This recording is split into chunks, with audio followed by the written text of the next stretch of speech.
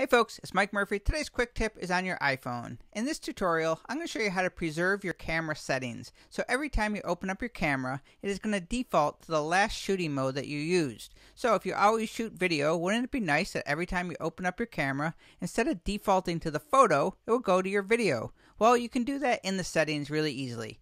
So just go ahead on your iPhone and open up Settings. Scroll down until you see Camera. Up on the very top there, you see Preserve Settings. Click on that.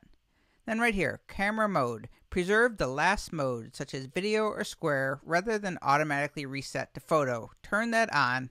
And now, every time you open up your camera, whatever you use last is going to be the default. So on your iPhone, in Settings, Camera, Preserve Settings, turn on Camera Mode, and the next time you open up your camera, you don't have to fumble through looking for the shooting mode and miss that next shot.